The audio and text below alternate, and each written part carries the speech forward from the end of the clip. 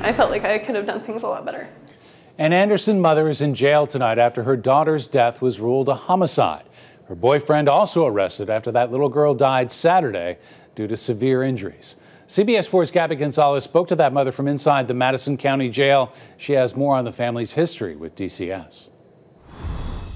Through tears, Kayla Hudson admitted she could have done more to save her daughter's life. Now she's sitting in the Madison County Jail and says she must prepare to bury the little girl instead of celebrating her second birthday. This mother walks through the Madison County Jail with handcuffs and regrets. I could have opened my eyes a little bit more, but I didn't.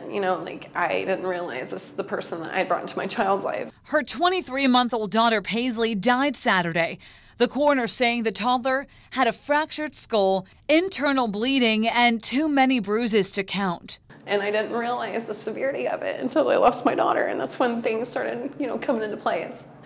Like maybe stuff was going on. Both Hudson and her boyfriend Ryan Ramirez are behind bars in connection to Paisley's death.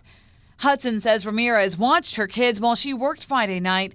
The next morning, she says she found Paisley dead.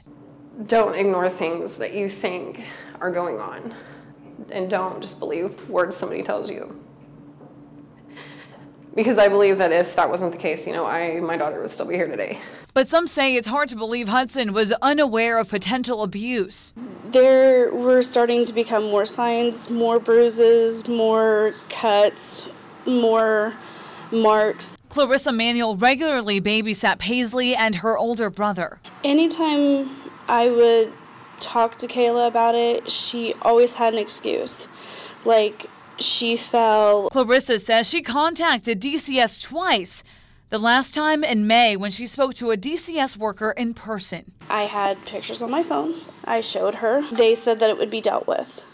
And they had three or four open cases already pending against her. Hudson today acknowledging at least 2 encounters with DCS in the past, but said they didn't keep checking in even after Paisley had a fractured bone. And have they followed up with you in any way? No. Now, formal charges in this case are still pending. The prosecutor's office was granted a 72-hour extension to do that.